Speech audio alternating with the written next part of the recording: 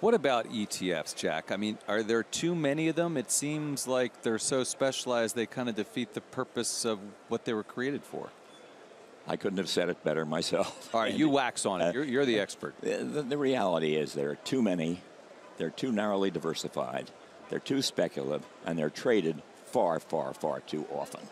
The Standard & Poor's SPDR, so-called S&P 500 ETF, is the most widely traded stock in the world every day.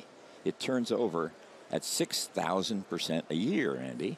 And for me, conservative investor, I think 3% turnover is kind of pushing the envelope a little bit.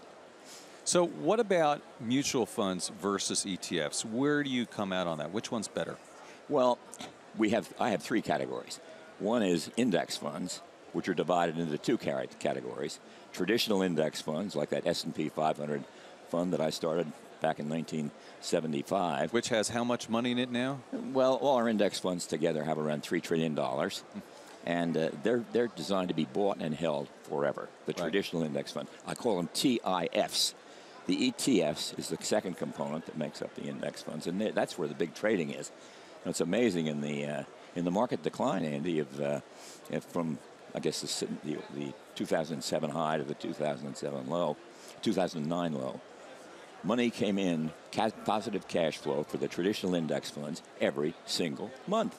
And in the ETFs, 40 billion out that month, 40 billion in that month. I mean, it's just incredible. And so the idea is to buy and hold American business forever. And gambling is trading back and forth, buying triple leverage, which you can do with an ETF, and betting whether the market's going up or down. These things are rank speculations. They just make no sense for investing.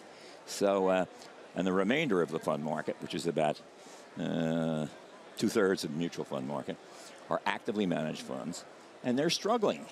Vanguard alone in the last 15 months has taken in, I think it's $400 billion, and the whole mutual fund industry has taken in $350, counting us.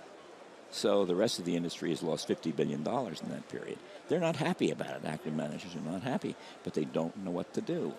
They can't tell their managers, go perform better, because in the long run, as a group, they're average before cost, and they're below average after cost.